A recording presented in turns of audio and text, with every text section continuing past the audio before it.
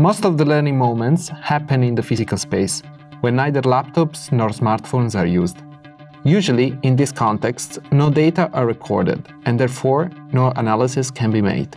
With this assumption, we formulated our research question: can we use data and analytics to improve the learning moments beyond traditional desktop or mobile computer interaction?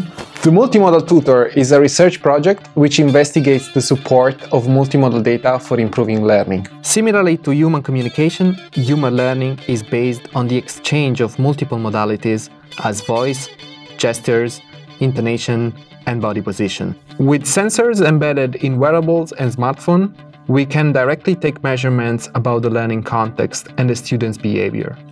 We can track body movements, voice, physiological responses, such as heart rate or brain activity. What sensors cannot directly measure are the learning states, which are either cognitive or metacognitive dimensions related to learning. These aspects stand below the observability line. In our research, we proposed the multimodal learning analytics model that shows how to use machine learning and AI to infer the learning states. We designed a technological framework, the so-called multimodal pipeline, to propose a pragmatic approach for the collection, storing, annotation, processing, and exploitation of multimodal data for supporting learning.